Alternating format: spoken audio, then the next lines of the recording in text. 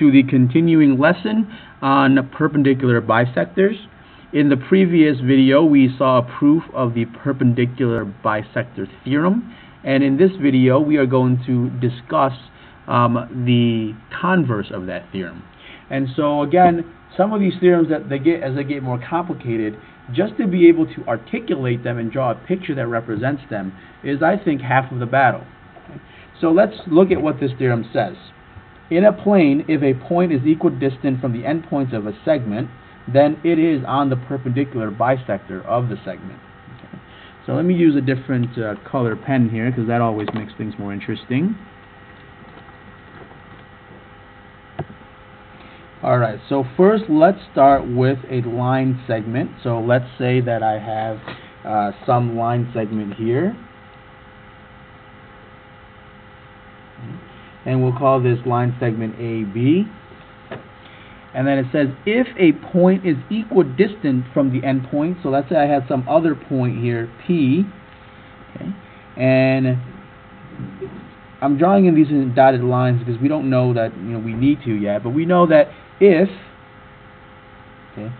AP, line segment AP, is congruent to line segment BP, then we can conclude that the perpendicular bisector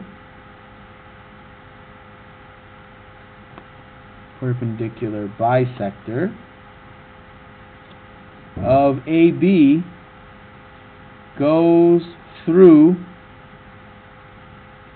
P. In other words, then you must have some line here, okay, so we'll call this point here C, and then what we're really saying is that PC, line PC, is perpendicular to AB, and AC is congruent to BC. Now, this we are not necessarily going to prove too early on, because this is not an easy proof to do. So this is a tough proof, so we're just going to leave it here for right now, which is something that I don't like to do at all. I hate using that phrase, leave it here. But we're not going to abandon this altogether. We will prove this later. We'll prove this.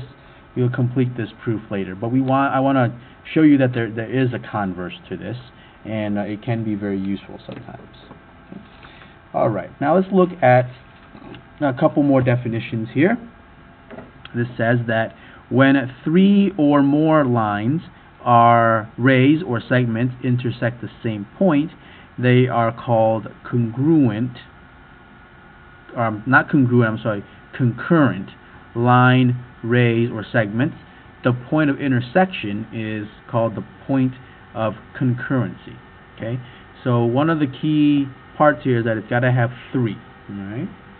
So, for example, if I have a line here, this is line 1, and then I have another line here, this is line 2.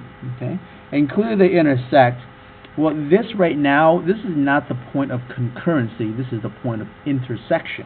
Okay, so intersection can be 2 or 3 or 4 or 5, but for it to be a concurrent point, there has to be at least 3 lines that go through this. Okay, so this is P. So P is the point of concurrency for L1, L2, and L3. Okay, and that's about it for this video.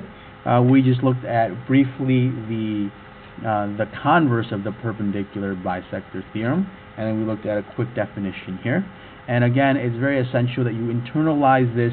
Maybe you cover this up and you try to test yourself and see if you can remember what this was saying. Okay, and only then will you really be able to fully understand and be confident that you know and you're prepared for all of these types of problems.